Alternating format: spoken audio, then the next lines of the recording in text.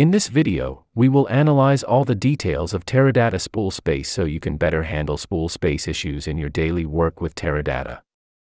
I recommend you to watch the video until the end, when I give you practical tips on how to solve spool space problems easily.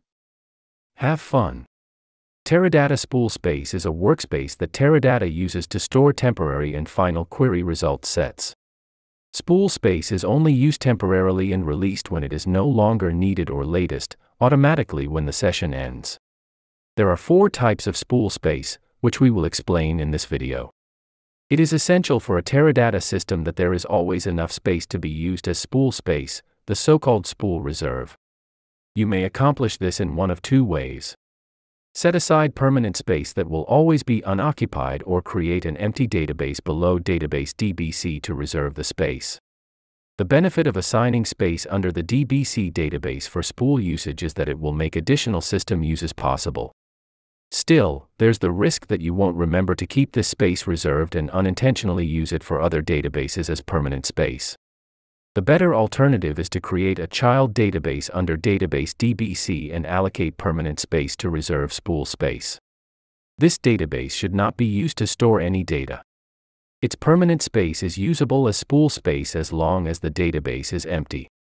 If our Teradata system is running out of space, there are several ways to free up space without an immediate system upgrade. We will discuss them later in this video. Teradata never simultaneously holds permanent data and spool space on the same cylinder. Therefore, cylinders are released immediately when Teradata no longer needs them as spool space to make them available for other purposes. On older Teradata systems, block-level compression may not be enabled, but multi-value compression is also an option to free up space. A relatively unknown trick with which it is often possible to reduce table size by up to 90% is to design row-level partitioning so that the same values from a column are placed in the same partitions. This way, they are stored locally in the same data blocks and can be compressed much better by block-level compression. Removing fallback protection and unused indexes is another option to free up space. However, with the newer Teradata systems, fallback protection is mandatory. Finally, there is always the possibility of a system upgrade. When we get to the point where there is not enough space available, the rule is, it is better to be out of spool space than out of permanently used space, because if there is not enough permanent space available, it will typically impact a DML statement, which leads to a rollback. Select statements mainly use spool space, and no rollbacks are happening. Spool space can be assigned when we create a user. The assigned spool space represents the upper limit for this user. The available spool space is distributed evenly among all amps. Now let us discuss spool space issues that have causes other than the Teradata system running out of space. What if you get the error message, no more spool space in user username, but there should be enough space available?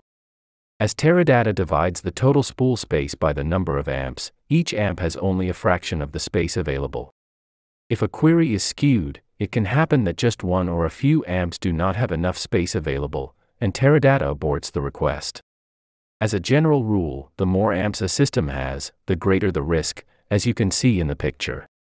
By the way, it is pretty easy to find out the spool space of a user with the following query.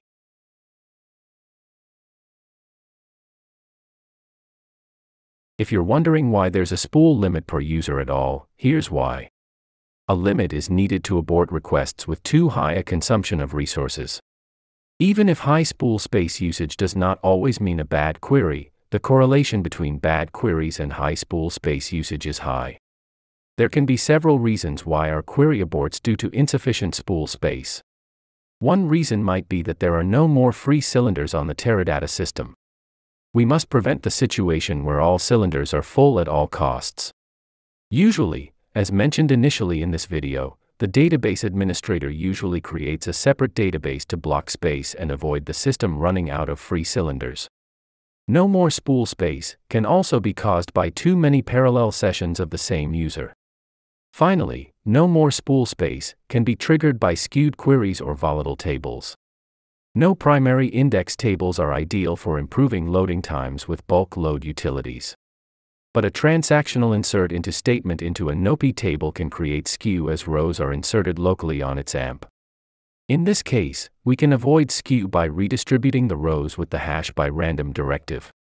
The first execution plan reveals that rows stay on the AMP they are already. The second execution plan distributes the rows equally to all AMPs. See the statement, redistributed randomly to all AMPs. It helps to avoid the skew issues. After a Teradata upgrade, it can happen that queries that worked before without problems suddenly get spool problems. This occurs as the number of AMPs is higher than before after the upgrade, but the disk space is not scaled proportionally. There is less disk space available for each AMP. The following query can check the number of AMPs.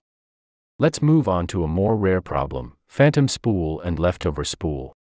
For phantom spool, the table dbc.database space shows that the spool is in use, but Teradata occupies no space on the disk. A leftover spool is the Teradata Spoolspace that remains occupied after a request has ended. The easiest way, without using the console, is to execute the following procedure. We can use this procedure to solve phantom spool problems and correct inconsistencies in the dbc.database space table. Teradata distinguishes 4 different types of spool space.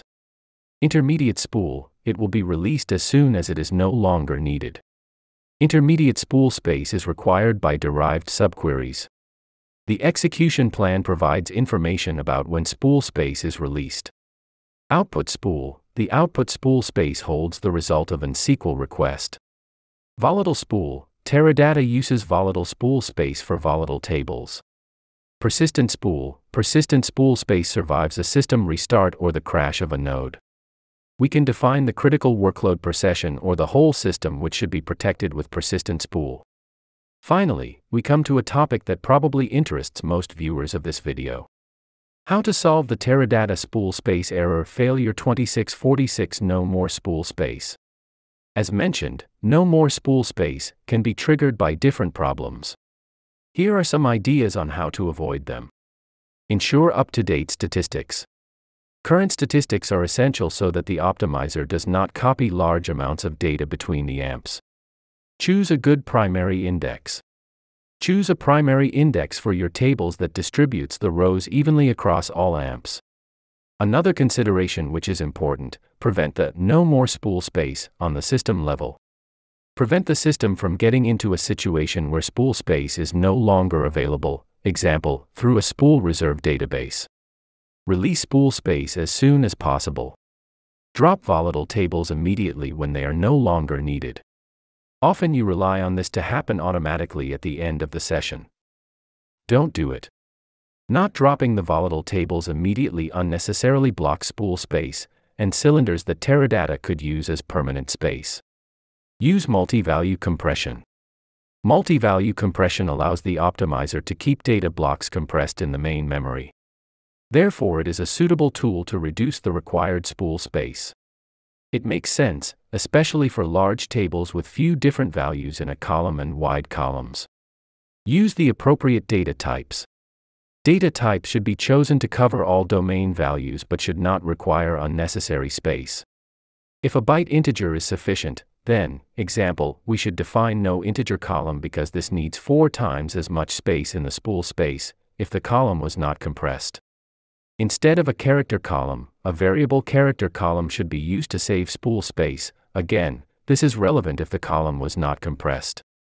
Enforce primary index access instead of full table scans. The workload should be designed so that primary index accesses dominate. Above all, UPI or USI access ensures that no spool space is required.